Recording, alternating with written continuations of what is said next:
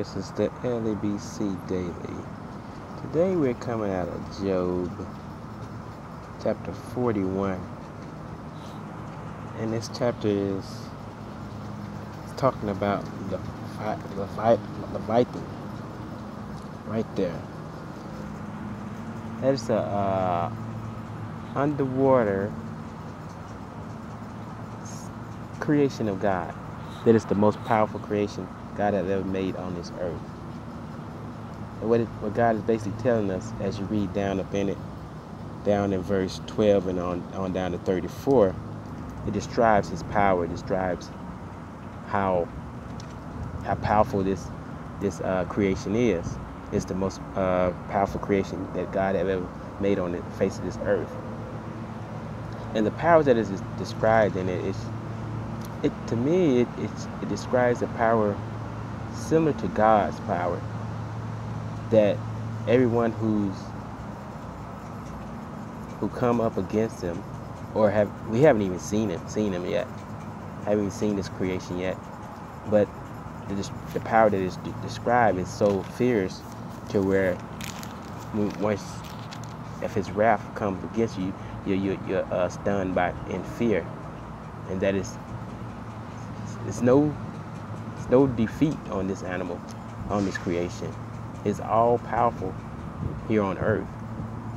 But God goes to say in verse 10, right here, verse 10, no one is so fierce that he would dare stir up him, who then is able to stand against me. So God's telling us right there, I created him. I made him the most powerful creation on earth. Now, if I created him, my power surpasses his. So if you fear, once you read the description of this creature, it will bring fear in your heart by the power and defense mechanism that this creature pertains. So God is saying, you fear this creature, which I created, which I have all power. He only have power over that's physical power, but God has all power. So if you fearing something that's on this earth, just imagine the fear that God has, that you should have for God. What he can do to us. So if God created the most fearfulest creation on this earth,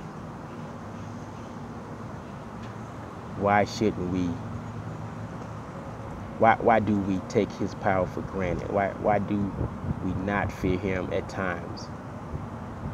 We know he's all powerful. We know he have all power. We know he's the creator of heaven and the earth. So why are we not fearing him? That is the question.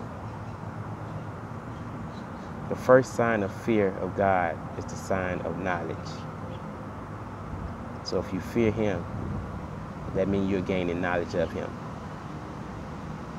Have a blessed day and be blessed. And continue to be a blessing unto others.